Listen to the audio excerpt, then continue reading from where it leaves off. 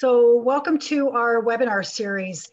This is the first webinar in our webinar for the Victims and Survivors of Crime Week. Throughout the week, we have a series of webinars that we are hosting.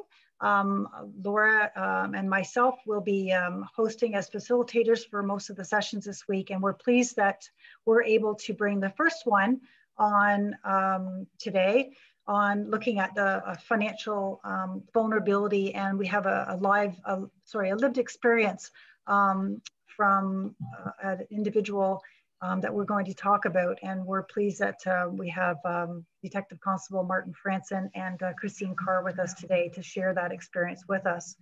So just to give some housekeeping before we get going, all attendees will be muted during the webinar, just to give optimal time for people to have that presentation. We do want to have you provide us some questions. We would encourage you to put that in the question and answer box if you have that. If you have a comment that you want to make regarding IT or some other just a generality, please put that in the chat box. We are recording the presentation, so it will be posted on our website after the webinar in a couple of days, along with the PowerPoint presentation. We are pleased that we have an ASL interpreter with us today, Mary Ann, who will be doing the interpreter for this whole session.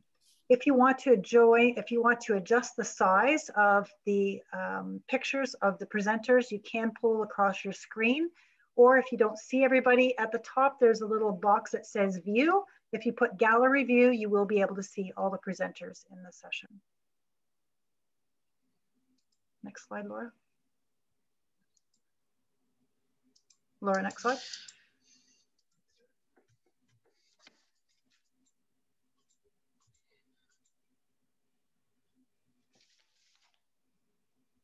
So before we just do the land acknowledgement, we will be having you to do an evaluation at the end of the session. So we're just asking you to give us some feedback on this session, as well as any ideas that you might have for future webinars that we are going to present as well. And the contact information for our presenter will be at the end of the webinar as well. So if you have any questions further on to the presentation, you can contact the constable, Detective Constable after.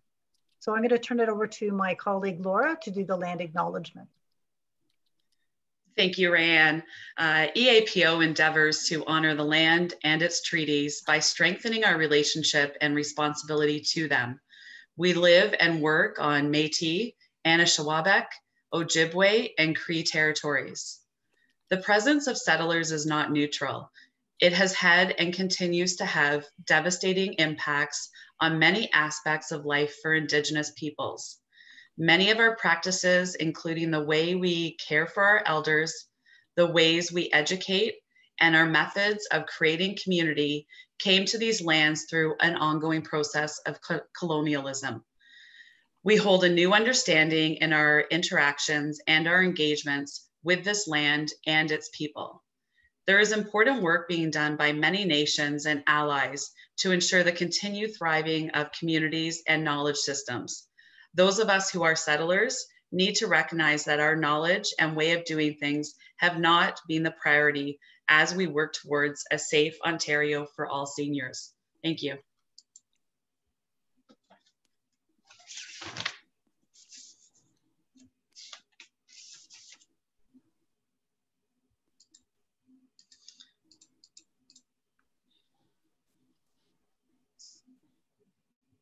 Rayanne, you need to unmute yourself. So just to give a background about our organization, for those who aren't familiar, our mandate really is to stop abuse and restore respect. And we're funded through the Ministry of Seniors and Accessibility, and we implement Ontario's strategy to combat elder abuse. And we do this through three main priorities. And those, if you can go to the next slide, Laura, those three priorities involve coordinating community services. We do training, as well as public education and awareness events. So we work across Ontario and implementing these three priorities. And through COVID, we've been doing a lot more public education and awareness training with webinars because of the social restrictions. So you see that a lot of the sessions that we have been doing lately, and numerous of them, to try to get outreach to seniors as well as service providers on important issues that relate to seniors and abuse issues. Next slide, please. So as I mentioned before, this is Victims of and Survivors of Crime Week. So we have this series of lineups, and our first speaker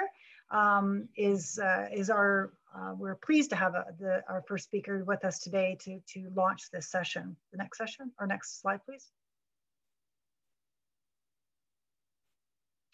So we're pleased to have Detective Constable Martin Franssen from the Financial Crime Unit of Durham Regional Police with us today.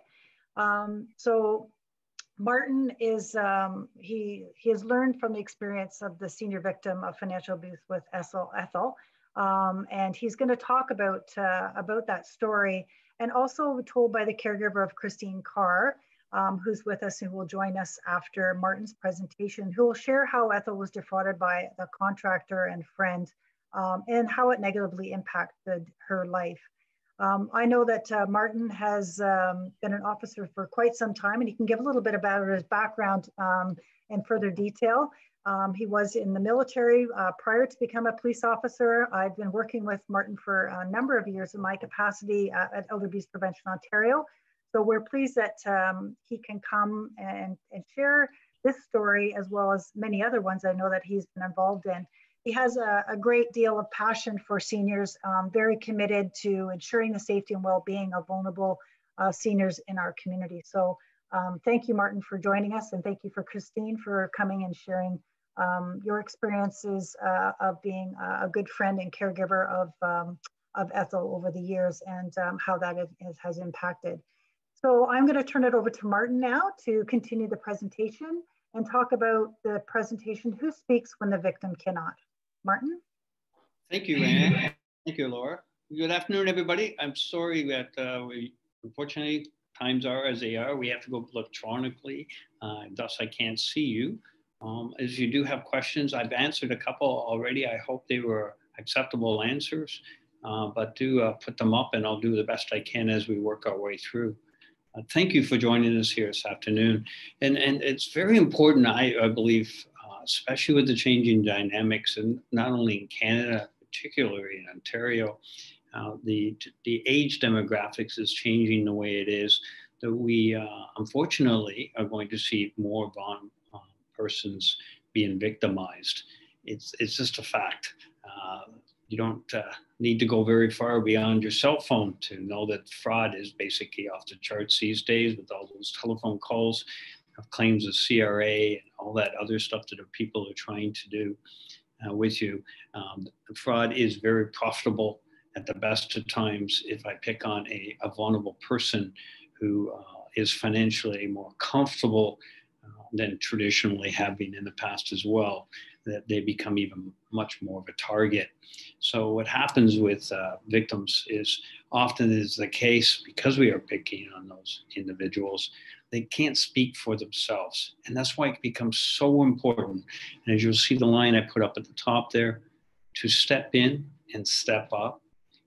And it's an avenue or a means for others to look after those people in society who not necessarily are able to do so at the particular time and moment in their life. So I'm going to cover a few things. The introduction to what's known as Project Banshee. Probably thinking, what's a Banshee? We'll go there in a sec. Introduction to Ethel. I'll give you a little insight into Ethel. We'll get a better insight off Christine, who's beside me. My camera doesn't permit us to be at the same time, so I'll try to make that adjustment when it comes time for Christine to speak. Just the impact that victimization can have on an individual. And yes, I believe it has a major impact on their health, both physical and mental. Christine is joined us today, very kind of her. Christine was a very long-standing friend with Ethel, became her caregiver, and is now, and was, and while Ethel was with us, her advocate, and definitely is. And then I'll tell you a bit more about what I believe is the importance of stepping in and stepping up. If we could go with the next one. Thank you. So what's a banshee? Well, if you're into Irish folklore, it's actually a female that if she comes knocking on your door, unfortunately, it means you're about to pass. Banshee is, and the reason that we used it as a project name is because it was the name of a ship. In fact, it was the name of 2 ships. And in policing it to project names rather than having anything specific to the work we're doing, we tend to go after battleships of the past. So there was one back in the 1864 timeframe. It was a steamship, and then in World War II, there was actually a U.S. Banshee number 2, and it was a tanker ship. So very interesting. And if you really are interested, Banshee is a TV show of not too long ago, which I've only been able to find on YouTube. So Banshee itself actually comprised of about basically 3.5 years of my life. It involved 7 different investigations under one umbrella. Victimization, primarily 3 persons, the youngest being 60. He died 1 month into the age of 60, and the oldest being Ethel at 89, and there was another lady in between there.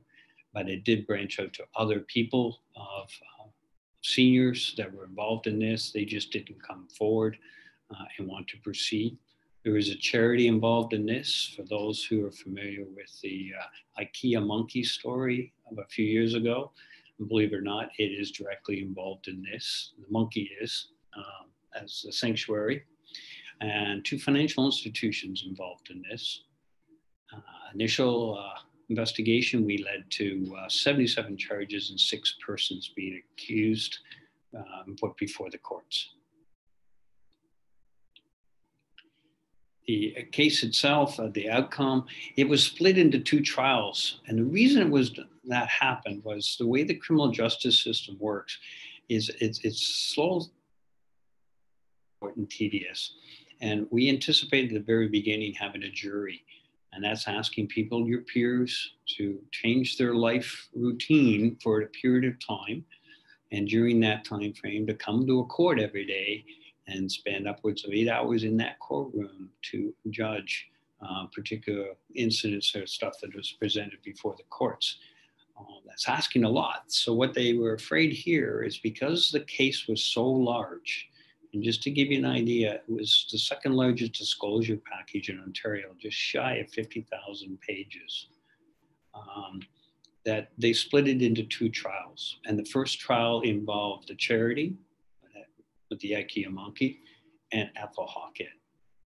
And from that, what we got was 2 persons prior to trial made agreement and were given sentences before we actually went to the final level of trial, the Superior Court, sorry. And we ran the jury trial for 4 people, but at the very beginning, they dropped off the 4th person. And they got a what's called a peace bond, and that lasted for a year against that person. And we focused on the 3 primary individuals. One known as Alexander Buganovic, he ended up getting 6.5 years. AC is Alex's common law partner and mother of his children. She got 90 days conviction. And then we have a Reverend Stewart from PI who got 15 months. Budimorovic is still in custody. The other 2 have done their time.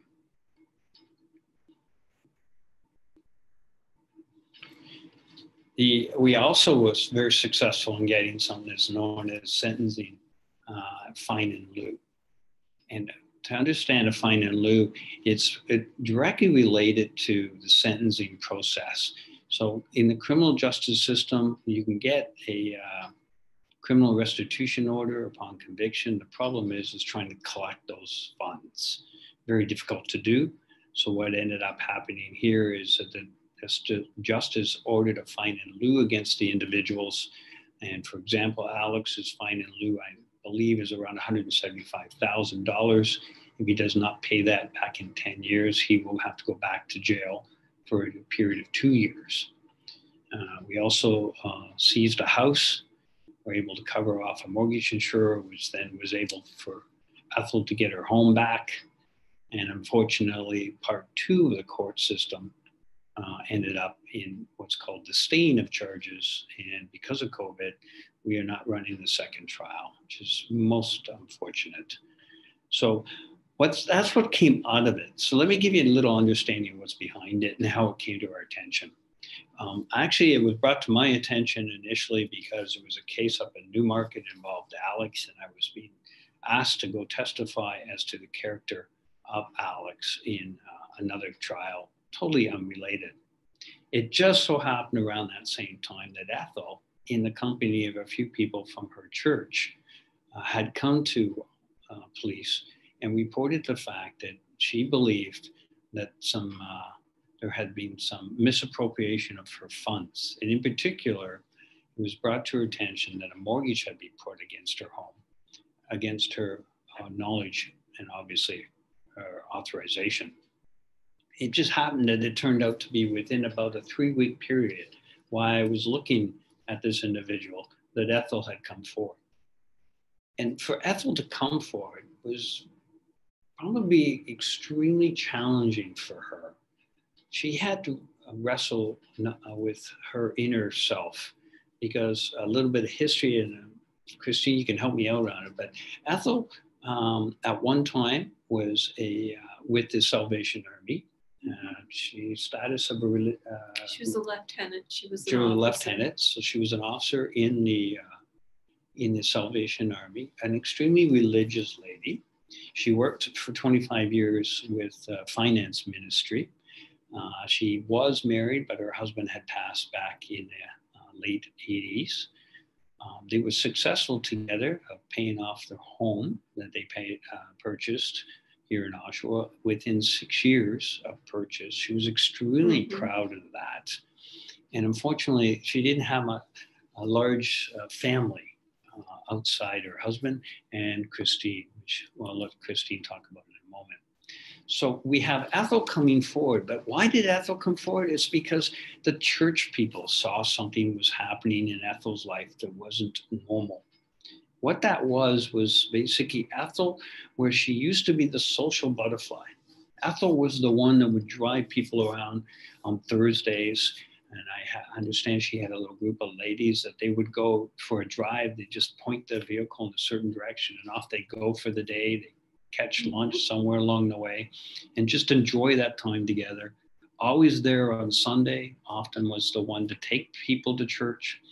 And unfortunately, something I did find, and I have found to be a commonality, is that Ethel was in a car accident at some point.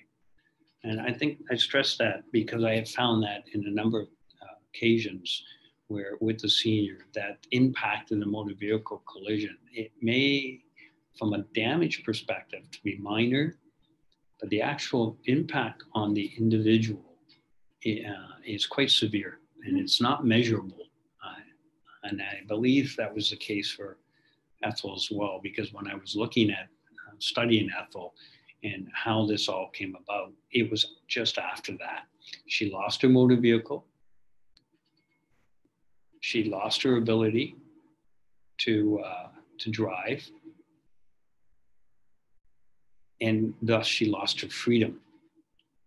And then all of a sudden, along comes this individual. And what I did with Ethel when I first met her was, for those police officers and those in law enforcement with us, they'll understand what I mean. What I did was known as a caution statement on video. And unfortunately, something we have to do is to realize that we are interviewing today may not be the same individual that we will be dealing with tomorrow for cognitive issues or unfortunately health issues leading possibly to their demise. And if we don't take that time, and we don't do it on video, and we don't do that KGB, as it's known, caution, our video will not be available. So if our victim is not available, we have nothing. In fact, a lot of fighting went on in the court with the great job that the Crowns did to get that video in. It went in and it was able to speak for Ethel when she couldn't. So we did that video and Ethel sat before me and was, I'll say, oblivious to the fact that she had actually been victimized. A little build up to that was, again, she's lost her freedom. her social interactions with people is now limited because she hasn't got the mobility. She's living alone. She has her home. She loved her home, wanted to be there till the end, on a fairly major street. And it just so happened that Alexander Vudimorovic lived just a couple of blocks away. And to get to his house, one of the main routes he would have taken on a daily basis would have been right past her home. And Ethel said in that interview, which I will never forget to this day, she said, he came knocking on my door, said he was a contractor and that he was working in the area. And I had a small roof leak and I needed to get fixed. She goes, but I don't think anybody else hired him. She hired him to do a roof leak. And in a very short period of time, he's now accompanying her to her bank. He's standing over top of her as the ATM is being used. She said to me that she was quite concerned that he wouldn't even let the money come out of the ATM machine before he would grab the money. And as it just came out to be, at the end of the day, she lost over $62,000 in her bank account through his actions. At some point, he approaches her and asks to borrow her credit card. And he uses the story that his children aren't getting fed. He happened to have at that time, a 4-year-old boy and a 2-year-old girl.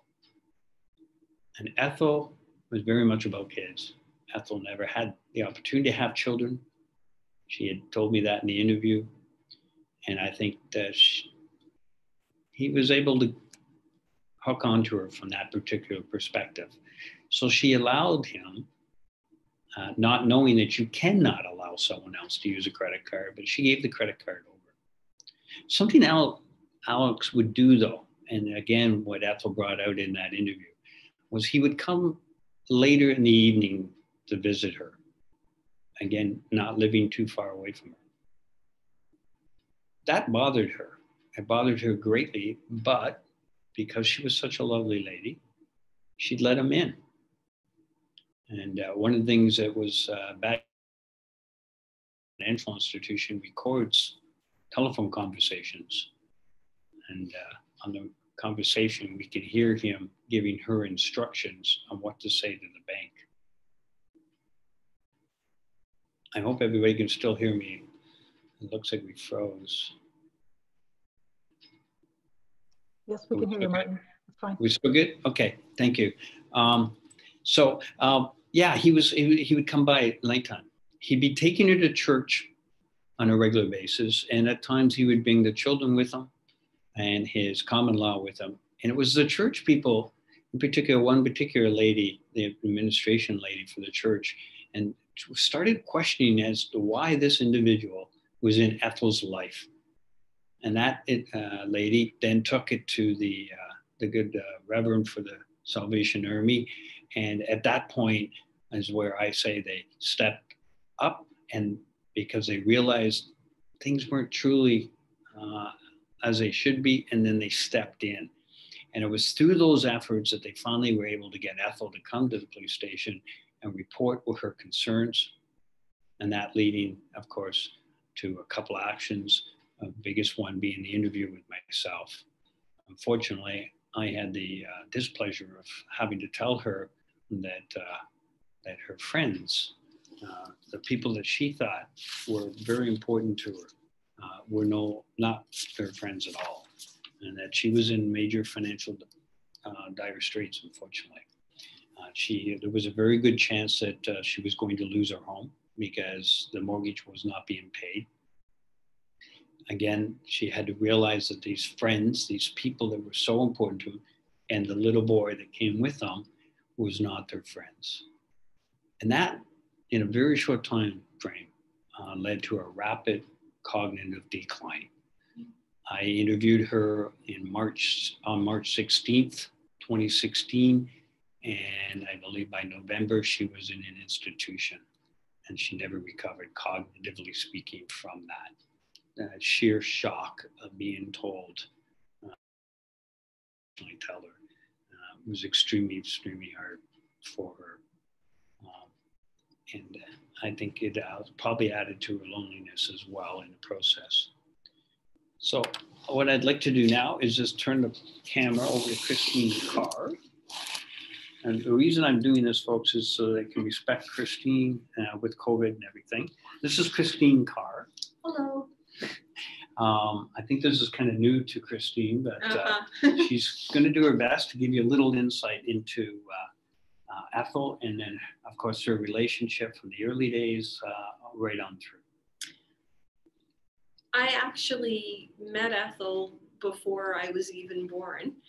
My mother was expecting when they were attending the same church together in Toronto, in East Toronto. And Ethel was right there alongside from the moment that I was delivered right through until I hugged her and held her when she was leaving us to go back to heaven.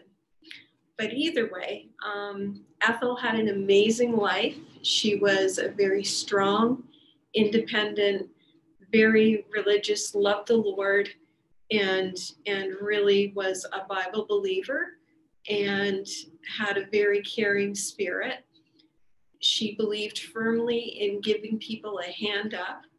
She would do anything to help someone get their foot back into life and be doing well, which partly I think was a lot to being raised as well as, you know, her general spirit. Ethel loved children. As Detective Franssen alluded to, she had never had any of her own. And she really had a giving spirit when it came to children and to caring for them. Some of her appointments with the Salvation Army included dealing with children and loving them, and, you know, the ultimate Sunday school teacher and everything like that. My relationship with her stuck from the time we left Toronto, moved to Oshawa. It covered thousands of miles when I flew across the world to live in Britain for a time.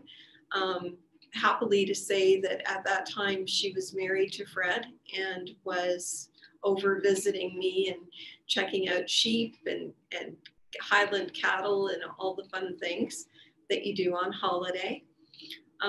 One of the things that really bonded Ethel and I, apart from her having looked after me a lot when I was a wee baby and a child, my mother wasn't well, and Ethel stepped up and helped out with my care then.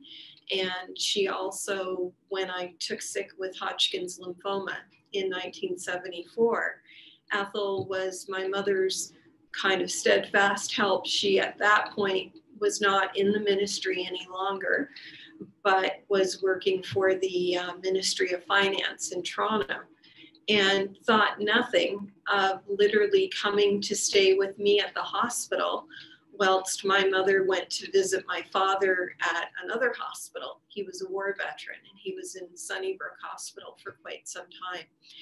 And Ethel used to come and literally sit with me, try to encourage me to eat dinner, help me with my homework, and help the other kids that were sharing the room with me. And so we had a relationship that was so many different levels. She, you know, knew my family well. She knew my first husband very well, knew our children well, and was with me through many other things. When my first marriage dissolved, she was there too. And was just a real impactful person for myself and the girls and our family.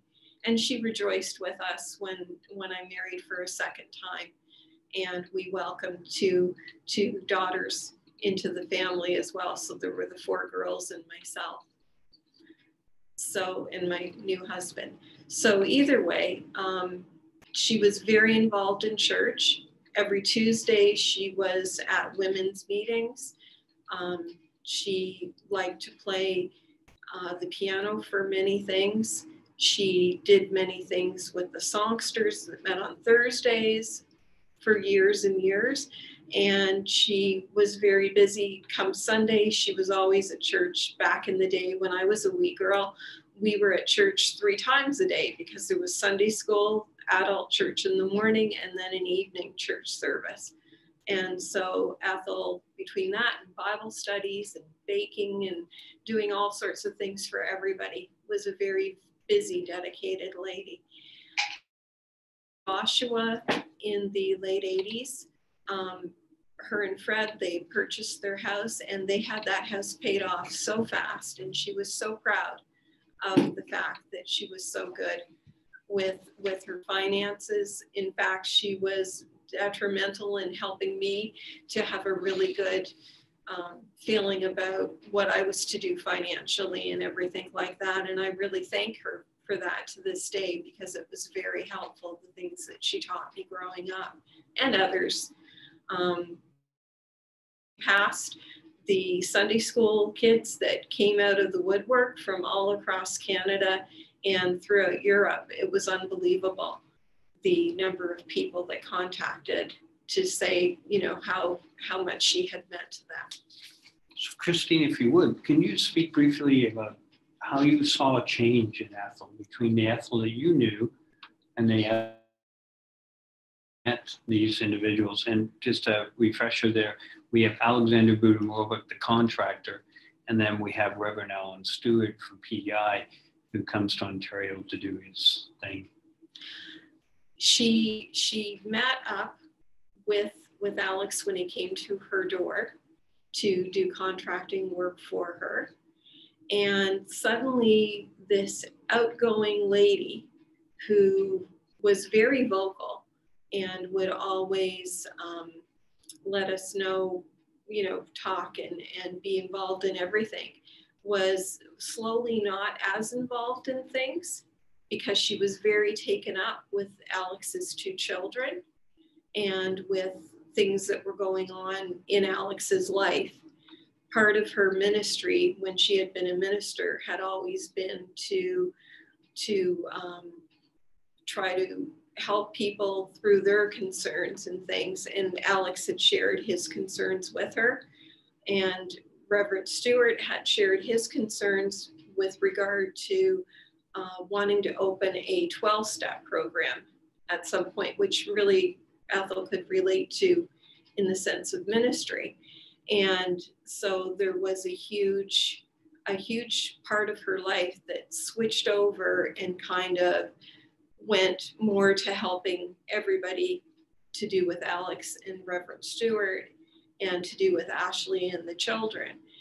And this was going on for quite a while. Ethel didn't really realize what exactly was going on for the longest time, in the fact that she was caring so much and doing so much. And then suddenly she started to feel like she was being demanded. I need this and I need that. And it was money that was being asked for. And it was against her, the way she'd always operated was to give people a hand up, but not to continue, because in effect of giving them a hand up was to help them, but helping them was not to continue doing all the financial things like that you needed to learn. And I feel that that really impacted her in the sense that she at some point started to be fearful of these late night calls and of the fact, and she felt used when she would cook a dinner for him. He would say he'd be over, you know, around 4 or 5, and he would show up at her house at 8 or 9 at night. By then she had been up all day, done whatever Ethel did during the day, which was often a lot. She walked miles, she loved to walk, and she'd be exhausted and ready to go to bed. And it was perfectly timed to come in and ask her for different things, or to sign documents, or to, you know, loan her money, or like for him to ask for money for her to loan to him. And it was so late and she was so tired that she would just give it and then go to bed because she was exhausted.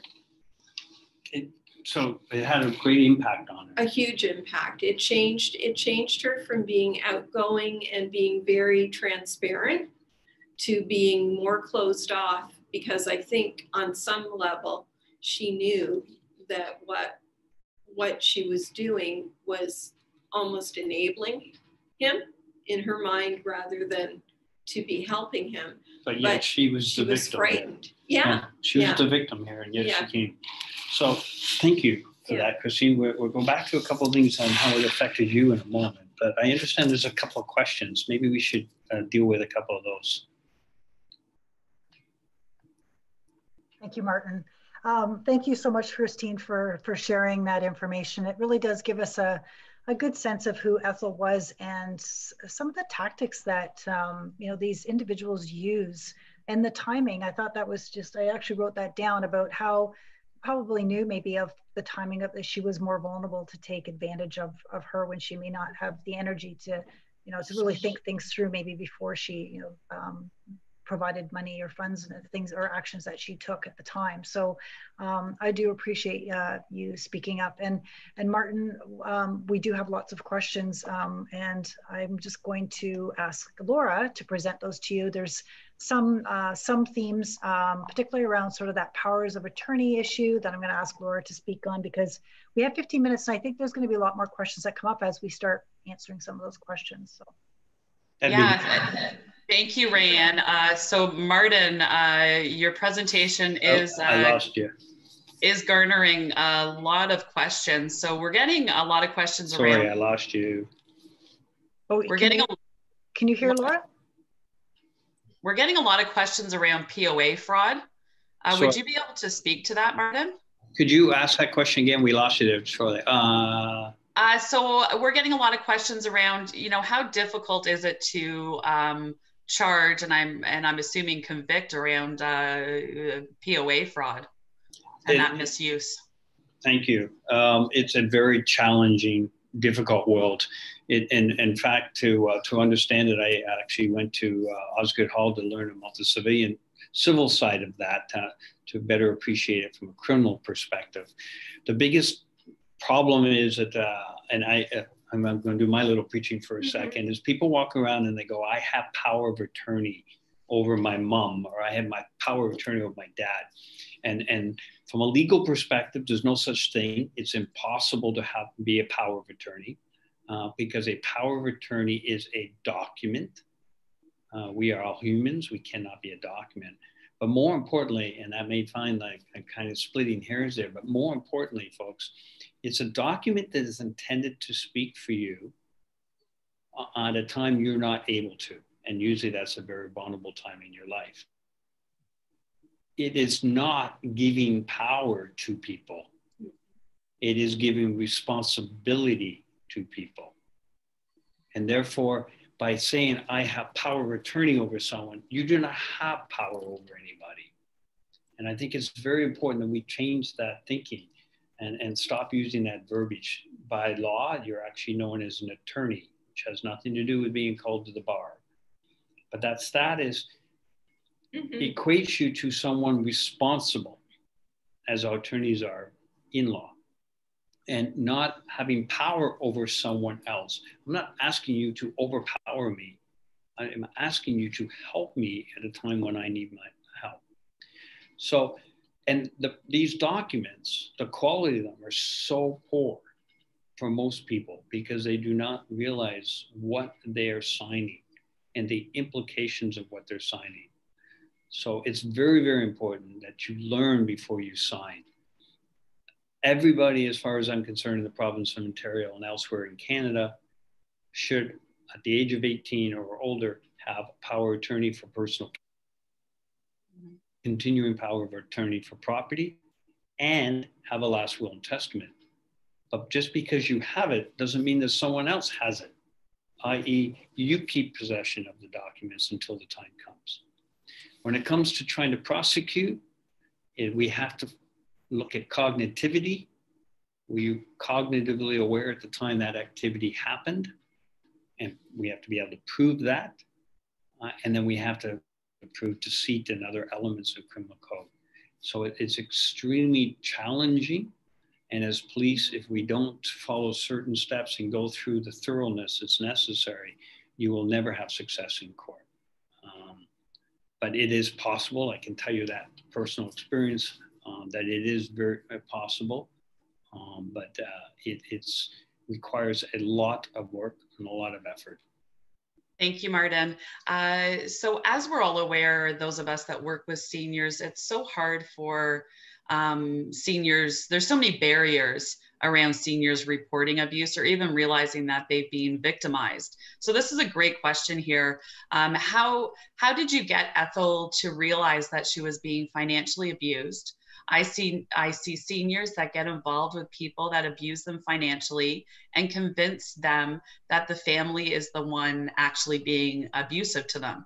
It's hard to get seniors to see this. How did Ethel realize that she was being financially abused? That's difficult. That was a very difficult situation. It wasn't until I was able to show Ethel through what's called the land registry, which is your title to her home, to show that there was a mortgage against her home. Remember, she had paid off her mortgage some 35 years previously and worked extremely hard with her husband to do so in 6 years and was so proud of that. And then I, the bad cop, having to tell her, well, you now have a $150,000 mortgage on your home. And through investigation, they were actually going for substantially higher funds. But just because of the stress test that everybody must go through for mortgages, they were only able to get 150,000. And it was all through deceit, lies, false pretenses. And it was that we were then able to get the insurer for the mortgage to cover off the loss. And that's why Ethel was able to get her home eventually back to her as a sole owner. But it's difficult. I've dealt with a lot of people in a number of different situations who do not want to be told that their own children, and there are statistics out there, if you're wondering, you have a 24% chance of your son victimizing you under power of attorney, and you have a 23% chance of your daughter, based on stats that I've discovered, of that occurring. So 1 in 4 chance. One of your children actually causing you trouble. I can't imagine there's any parent out there that wants to ever be told that their child has looked at them as an ATM and their child looks at them as a means to their financial gain. And through experience, I've dealt with a number of people who just don't want to hear it and will not accept it. My first exposure to dealing with seniors goes back at least 15 plus years. The gentleman who should have been financially well off was about to be evicted from the nursing home, and his son should have been held accountable. And this elderly man is in teary eyes sitting there telling me he did not want his son to go to jail, even though he realized he was about to be homeless. Mm-hmm. It's a very, very difficult thing to do, to bring to their attention. And they have to be willing, of course, to go through the process, because the information they have to tell us has to be truthful, and it has to be complete and thorough. And a lot of times the parental desire outweighs, as does the love of their children, which is a beautiful thing, but it should go 2 ways, and it often does not. Thank you, Martin. Another great question. For those of us that suspect a senior is being frauded or financially abused by their POA or family member, who exactly can call the police on these issues? Anybody can, absolutely anybody. The biggest one, and that's where the step in, step up comes into play. Thank you for that. It's perfectly timed. Is if you are seeing something that isn't right, such as with Ethel, the church people saw that she's in company now with people they've never seen in the congregation before. the connection just wasn't working well with them. You've got a big burly contractor with little Ethel beside her, not allowing anybody else to get into Ethel's world, basically isolating her, even though she's in the church. Trying to toss the people that were in the world with her. Yeah, trying to impart themselves on her world, but controlling her the whole time. Anybody can though, and that's the step in. You see this going on, working for a financial institution. There's a number of them around that I'm so proud of, because they've actually stepped in and they've seen Mrs. Jones, who, let's say, comes in once a month to pay her bill, all of a sudden now is coming a couple times a week, or is in company with someone they've not sure who they are. And when I say step in, what they're doing is they're having that communications with them, or that conversation with them. And some may call it being nosy. I call it being caring. And you ask those questions. Who is that person? Nice to see you. We don't normally see you so regularly. What's changed? You know, and it's through those inquiries that maybe the hair in the back of your neck and your stomach adding up here. This isn't Mrs. Jones as we know her. And that's when you step up. And when by that is you tell someone. The Privacy Act allows you to do it. It was changed in 2015, PIPEDA, to permit you to speak on behalf when you suspect of financial abuse for those are any concern of privacy. But it is very, very important that you step up and that you actually take steps. And I've had people sitting there going, well, I don't want to impart myself on that. But at the end of the day, they're very proud of the fact that they did, because you ultimately have saved someone's life. Because being abused financially and physically were the primary causes of death within 5 years, is a finding out of the US, a study that was done there. And I really believe it. I've had less than 3 years from the time I've had to tell them they were victims. So, and then you have the cognitive impairment that rapidly increases as well, unfortunately. So it's so important that you step in and you step up, because at the end of the day, you are doing them a world of good. Thank you so much, Martin. But we're just cognizant of the time here. So we do have a lot of questions that haven't been answered. So maybe Martin could email these individuals back, but we'll just proceed with some very pertinent resources. Here you can see Martin's contact info, and I'll pass it off to my colleague, Rayanne. Thank you again, Martin and Christine. As Laura mentioned, there are a lot of questions, and we will look at those, and we can send them to Martin to help us answer them, and maybe post them on our website following the webinar as well, because I know there's powers of attorney is an ongoing, lots of questions in regards to that, and it is a very complex issue when it does get into looking at some of the police and investigations, because it's not, as Martin indicated, it does take time for that investigation to take place, and sometimes years, depending on the certain circumstances. I just wanted to just reinforce that not only Martin's role within Durham Regional Police, but across Ontario, there's senior support officers. Sometimes they're called different titles in different detachments. But many jurisdictions now have an officer that deals with seniors issues. So I would encourage you, if you're calling to report a situation, ask if they have a senior officer, support officer, or something to that effect, to see, and chat with them about it. They may not be doing the investigation directly, but they could at least help you strategize who you need to speak with within the department to further your investigation or the issues that you need to have resolved. The other thing is you can call Crime Stoppers and report it anonymously. That is available for people to do that if they don't want to come forward. Again, it is a part of stepping up. Although talking and knowing what information you have to give so the police can follow up with you if they have more questions is also very helpful, I think, I would think from a legal point of view. The only mandatory reporting we have in Ontario is within retirement homes and long-term care, and the numbers here are listed. We know that these issues are happening within those facilities, and we encourage people to report to those lines. It is mandatory law that they are reported if there are instances in those care situations. If you're looking for legal supports, and I know this is always a problem. I know there was a comment in the question box around accessing legal support because it can be very costly for those who may not have the financial means to hire a private lawyer.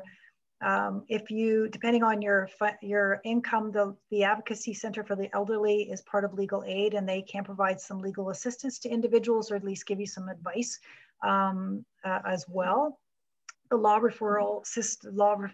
Society Referral Services, if you go online and indicate that you need a lawyer, they can link you with a lawyer within your area you live in, and the law that you require to give you 30 minutes of free legal consultation. Again, it's not a lot, but at least gives you a start to know what your rights are and where you need to proceed. There's also equivalent to ACE is a South Asian Legal Clinic, again, providing support to the South Asian community.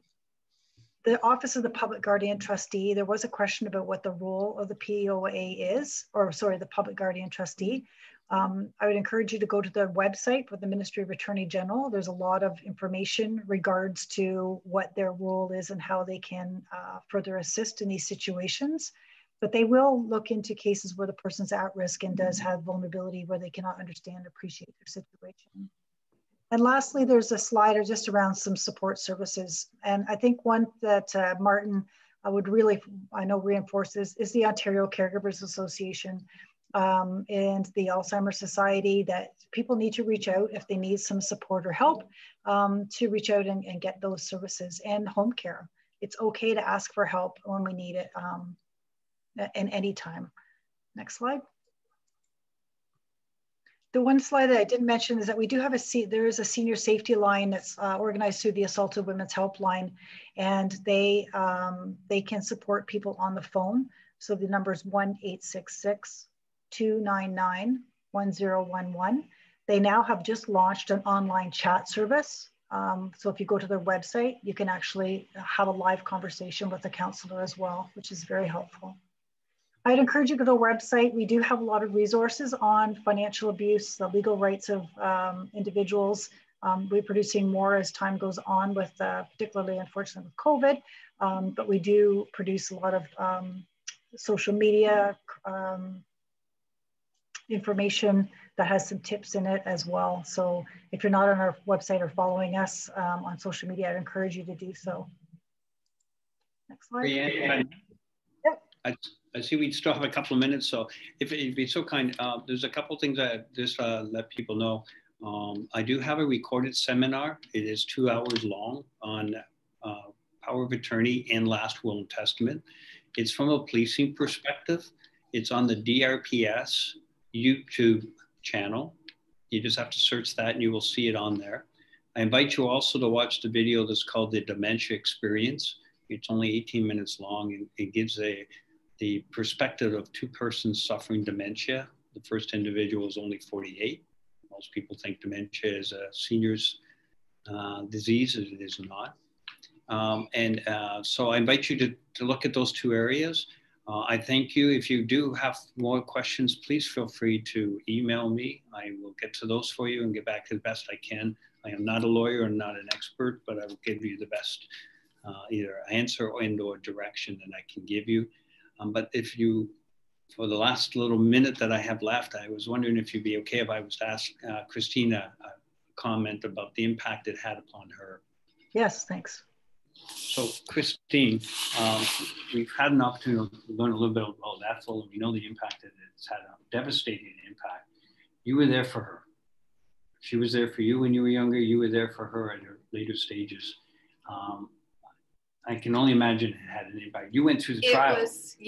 It was in a word, heartbreaking on so many levels, to see that somebody that you love that much and that deeply can be hurt by other people who don't care, like literally don't give a hoot about your well-being or your health or anything, or your financial health. They just didn't care. They cared for themselves of what they could get from her. even after she started to fail, they still continued to try to take and take and take.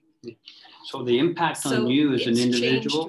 It's changed me. I am not so taking everybody right at face value.